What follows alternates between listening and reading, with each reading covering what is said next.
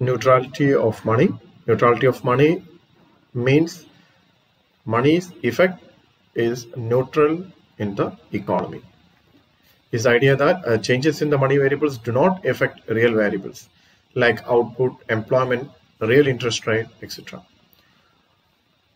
So according to the classicals, they believe money variables move in proportion to changes in the quantity of money, while real variables such as GNP, employment, real wage rate, real consumption, real rate of interest remain unaffected. Okay. അപ്പോൾ ഇവരുടെ ക്ലാസിക്കൽസിനെ സംബന്ധിച്ചിടത്തോളം മണിയുടെ effect എന്ന് പറഞ്ഞു കഴിഞ്ഞാൽ neutrality ആണ്. So അവരുടെ ഒരു ഫീച്ചർ തന്നെ എങ്ങനെയാണ്, money is act as A medium of exchange. അതിലപ്പുറമുള്ള ഒരു ഫീച്ചറോ അല്ലെങ്കിൽ ഒരു ഫംഗ്ഷനോ മണിക്ക് കൊടുത്തിട്ടില്ല. It's only four A medium of exchange. അപ്പൊ ഇതിനകത്ത് ന്യൂട്രാലിറ്റി ഓഫ് മണിയാണ് നമ്മൾ പറഞ്ഞു വെച്ചിട്ടുള്ളത്. Neutrality of money. അപ്പോൾ നോമിനൽ ഫാക്ടേഴ്സിന് മാത്രമാണ് ഈ മണിയുടെ ഇഫക്റ്റ് ഉണ്ടായിരിക്കുള്ളൂ. മണിയിൽ എന്തെങ്കിലും സപ്ലൈയിലോ അല്ലെങ്കിൽ ക്വാണ്ടിറ്റിയിലോ അതൊക്കെ ചേഞ്ചസ് വരികയാണെങ്കിൽ nominal variables changes according to the changes happens in the quantity of money. While the real variables, അത് റിയൽ വേരിയബിൾസിൽ നമ്മളിവിടെ പറഞ്ഞു ഒന്ന് GNP, employment, real wage rate, real consumption, real rate of interest are always remain unaffected.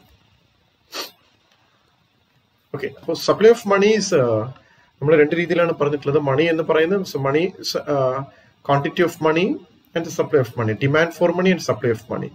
Supply of money is controlled by the central bank, okay, and the demand for money is created by the individuals. So here the central bank supply quantity of money ലൂടെ എന്തെങ്കിലും effect ഇക്കോണമിയിൽ ഉണ്ടാക്കാനായിട്ട് പറ്റില്ല. ഇക്കോണമിയിൽ അവരുടെ effect എന്ന് പറഞ്ഞു കഴിഞ്ഞാൽ real ഇക്കോണമീനെ അവർക്ക് ഒരു രീതിയിലും സെൻട്രൽ ബാങ്കിനെ ഇഫക്റ്റ് ചെയ്യാനായിട്ട് പറ്റില്ല വയ ദെയർ ഡിസിഷൻസ്. അപ്പോൾ ബൈ ക്രിയേറ്റിംഗ് മണി ഇഫക്റ്റ് അല്ലെങ്കിൽ മോണിറ്ററി പോളിസിയിലൂടെ റിയൽ ഇക്കോണമീനെ ഇൻഫ്ലുവൻസ് ചെയ്യാനായിട്ട് സെൻട്രൽ ബാങ്കിന് പറ്റില്ല.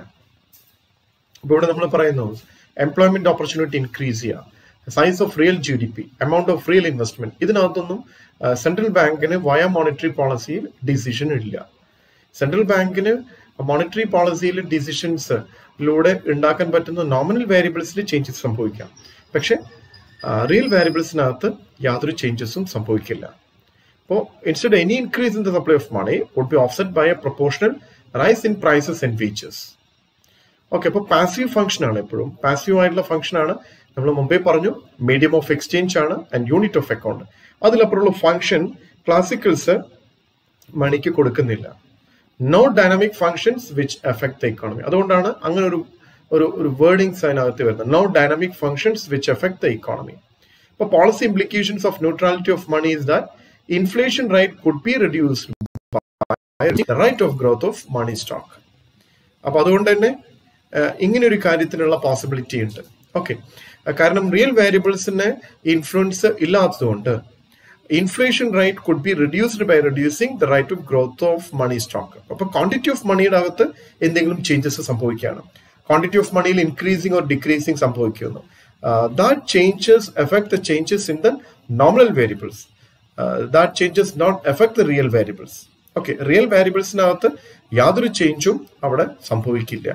നോമിനൽ വേരിയബിൾസിന് മാത്രമാണ് ഈ എഫക്റ്റ് ഉണ്ടായിരിക്കുള്ളൂ. അതാണ് ന്യൂട്രാലിറ്റി ഓഫ് മണി കൊണ്ട് അർത്ഥമാക്കുന്നത്, അല്ലെ? നമ്മൾ നേരത്തെ പറഞ്ഞു neutral in effects on the economy. Neutrality of money is the idea that changes in money variables do not effect real variables. Okay, real variables പറഞ്ഞപ്പോൾ ഔട്ട്പുട്ട്, എംപ്ലോയ്മെന്റ്, റിയൽ ഇൻട്രസ്റ്റ് പറഞ്ഞു. It's effect only happens in the nominal variables. Don പാറ്റിൻകൺ പറയുന്ന neutrality of money is A situation when an increase in the quantity of money causes a proportionate increase in the prices of commodities and leaves the right of interest unaffected. Okay, right of interest നമ്മൾ ഇവിടെ പറഞ്ഞിട്ടുണ്ടായിരുന്നു, അല്ലേ? Right of interest, real right of interest is A real variable. So Don Patinkin also says, he says an increase in the quantity of money causes a proportionate increase in the prices of commodities. Okay, and leaves the right of interest unaffected. Neutrality of money is considered as a scenario over a long-term economic cycles, but not over short time periods. In the short term, changes in the money supply seem to affect real variables like GDP and employment levels. mainly because of price stickiness and imperfect competition in the markets. Okay, in the short run or in the short term, changes in the money supply seem to affect the real variables like GDP and employment levels because of a price stickiness and imperfect information in the markets.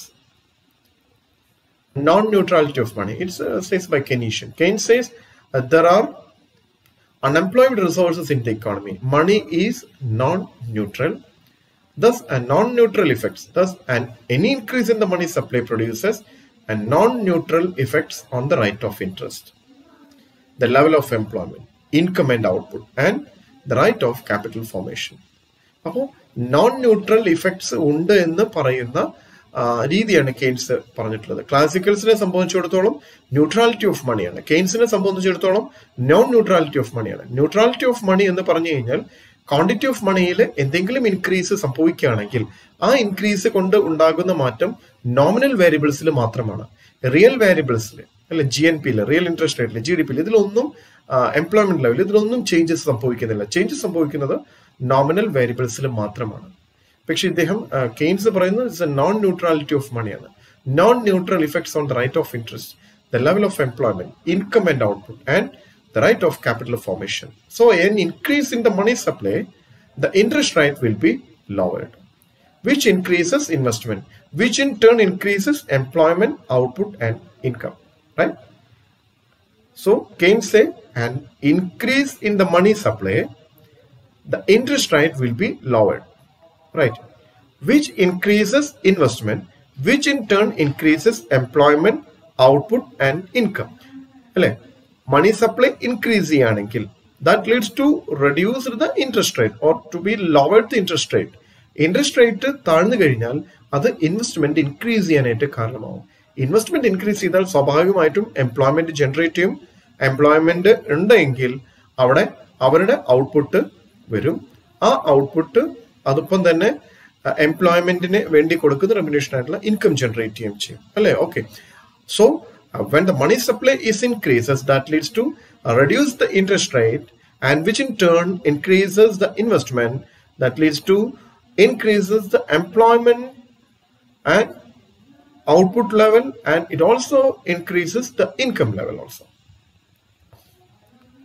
Okay, so this is a non-neutrality of money presented by the Keynes.